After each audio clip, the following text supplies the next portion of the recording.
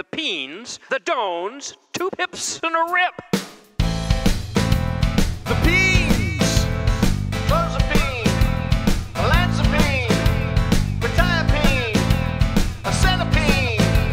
The dones, risperidone, paliperidone, iloperidone, lurasidone, ziprasidone. The pips, aripiprazole, brexpiprazole. And the rip, cariprazine. The peens, the dones, 2 pips and a rip. The beans, the dones, 2 pips and a rip. How can you tell which one is which?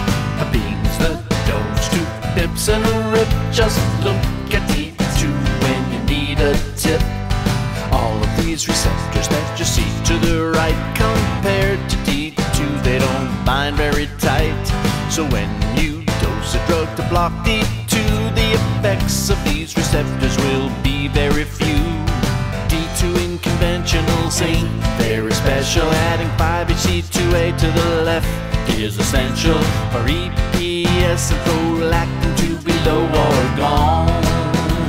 Gone, gone, gone. The beans, the dones, 2 pips and a rip. How can you tell which one is which? The beans, the dones, 2 pips and a rip. Just look at D2 when you need a tip. Now all of these receptors over here on the left have binding affinity, can be important. So when you dose the drug to block D2, you can bet you'll see effects from binding it too. 60% D2 occupancy tells you it's clinically relevant and might be instrumental in keeping all of those positive symptoms down. Down, down, down. The beans, the dones, 2 pips and a rip.